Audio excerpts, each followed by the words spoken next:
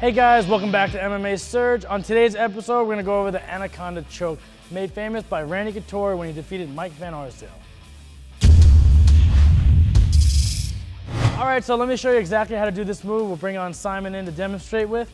So the spot that Randy Couture defeated Mike Van Arsdale was on a failed takedown. So on a failed takedown is when a guy is trying to maybe get a double leg on you and you're in this sprawled out position here.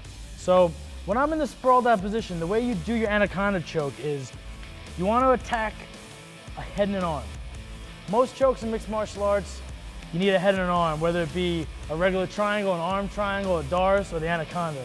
They all incorporate locking the head to the arm. So what I'm gonna do is I'm gonna take my free hand, I'm looking to attach these two together. I take my right hand, I go under and through.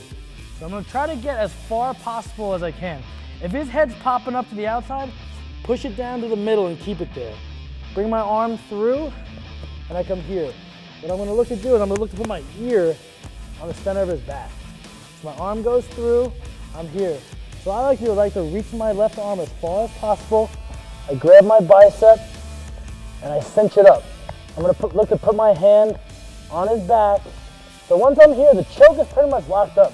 This guy's gotta realize that he's about to lose a fight and he's gonna probably get choked to sleep if he doesn't tap. So I'm gonna come here, and what I do is I go up on my toes, and I walk onto my side.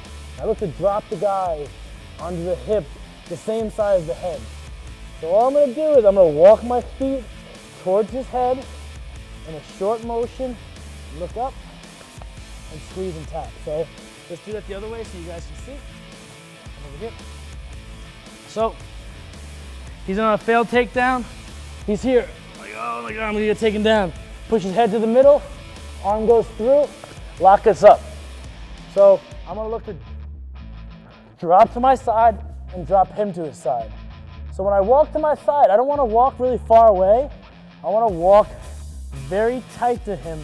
What this does is this changes the angle on the choke and it puts my forearm bone right into his trachea. So I go here and I arch and I get myself a submission. So that right there is your Anaconda Choke. All right, so when you guys do this Anaconda Choke, you wanna make sure you secure yourself a head and an arm together.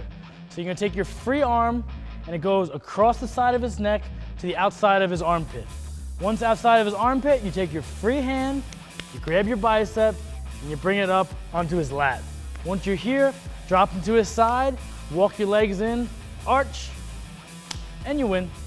Thanks for watching. Be sure to subscribe to our channel, follow us on Twitter, and like us on Facebook. I'm the Squid, and I'll see you next time on MMA Surge.